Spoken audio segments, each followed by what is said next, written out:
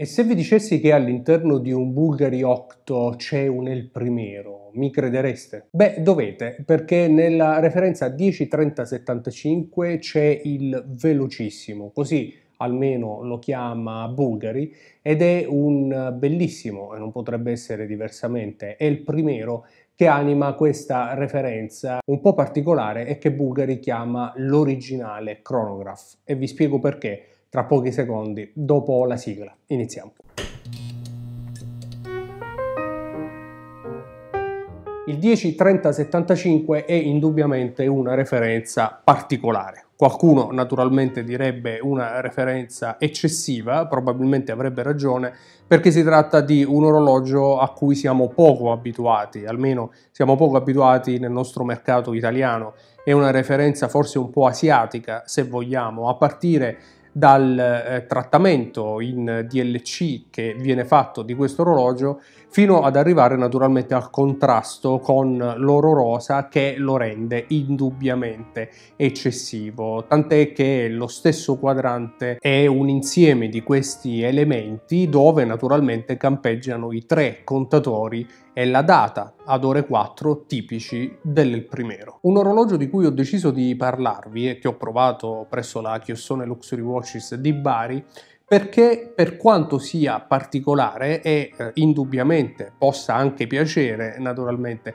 a tanti di voi, non rientra nei miei gusti ma questo è tutto un altro discorso, richiama un po' quella che è la storia della nuova Bulgari, la Bulgari che ci ha abituato in questi ultimi anni a guardarla soprattutto dal punto di vista dell'orologeria sotto un altro aspetto, sotto l'aspetto dell'appassionato. E questo è possibile da quando nel 2000 Bulgari ha acquisito i design e il know-how di Gerald Genta, il maestro di cui abbiamo anche parlato approfonditamente in un video e seguiranno altre puntate sulla sua storia, che ha dato vita all'orologeria sportiva d'acciaio più bella a cui siamo ormai abituati, quegli orologi che sono il sacro graal degli appassionati di orologeria, a partire dal Nautilus di Patek Philippe fino ad arrivare al Royal Oak di Audemars Piguet, passando anche per l'ingegner di IWC, di cui magari parleremo meglio in una nuova puntata.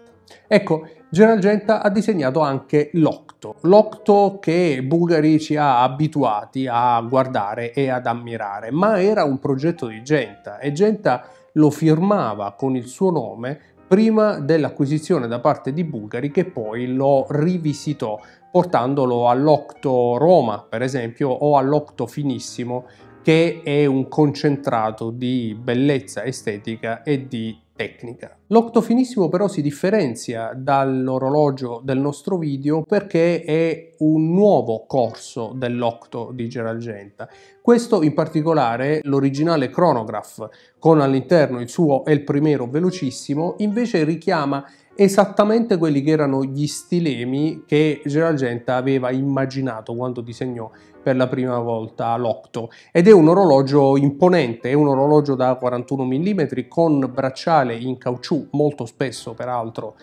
integrato, è un orologio spesso 13,5 mm e in generale è sicuramente molto vistoso al polso, soprattutto sul mio polso che è abbastanza esile da 16,5 cm.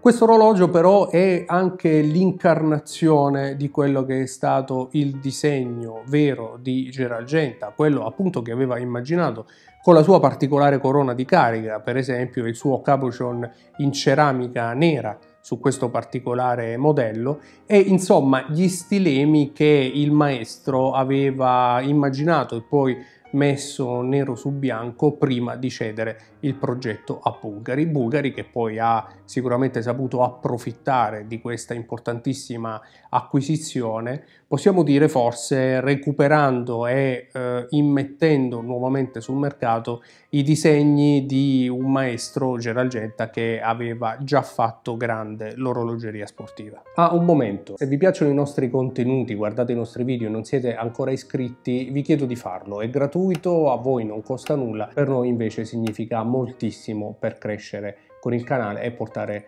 nuovi contenuti. Grazie e continuiamo con la nostra recensione. Come abbiamo detto, all'interno di questo particolare orologio batte il velocissimo di Bulgari, ovvero lo Zenith è il Primero, naturalmente modificato e personalizzato più che altro da parte di Bulgari. Un movimento cronografico, non dovrei neanche dirlo, tra i migliori, ma che viene anche utilizzato da Bulgari un po' nella sua originalità, possiamo dire, tant'è che batte a 36.000 alternanze ora, come siamo da sempre abituati con l'El Primero, cosa per esempio che non accadeva quando l'El Primero era il Rolex Daytona 16520 ad incassarlo e che era stato pesantemente modificato da Rolex, abbassandone anche le alternanze. La data ore 4 tipica del movimento, la ruota a colonne, insomma tutto combacia con quello che è un calibro di grande pregio e che forse un po' inaspettatamente si trova all'interno di questo Bulgari Octo velocissimo, l'originale Chronograph. Ora avrete capito naturalmente che non è l'orologio dei miei sogni, non è un orologio che acquisterei, è troppo grande, ma nella sua realizzazione estetica è davvero eccessivo. Come dicevo all'inizio, non credo sia un orologio pensato per il nostro mercato e credo anche che abbia poco mercato se non in Asia, comunque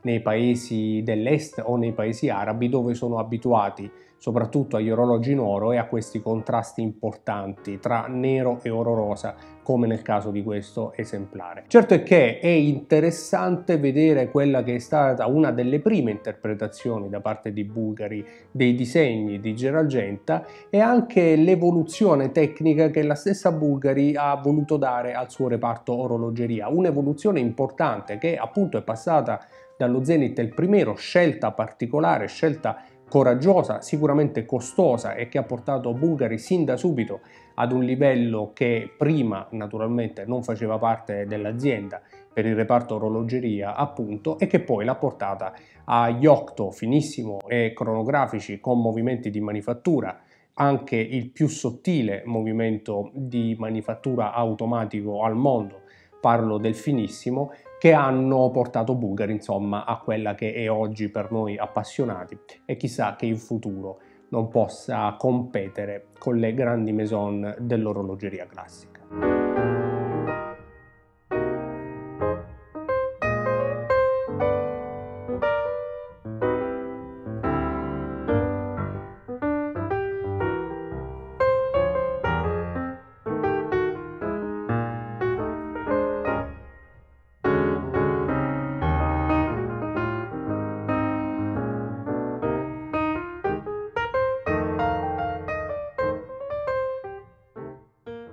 Parliamo assieme nei commenti di questo orologio, sono molto curioso di sapere cosa pensate di un Bulgari eccessivo ma tecnicamente ineccepibile. Io sono rimasto perplesso davanti a questo orologio e vorrei sapere la vostra. Nel frattempo vi ringrazio per essere arrivati fin qui, se volete iscrivetevi, noi ci rivediamo qui nella nostra stanza degli orologi in una prossima puntata. Ciao!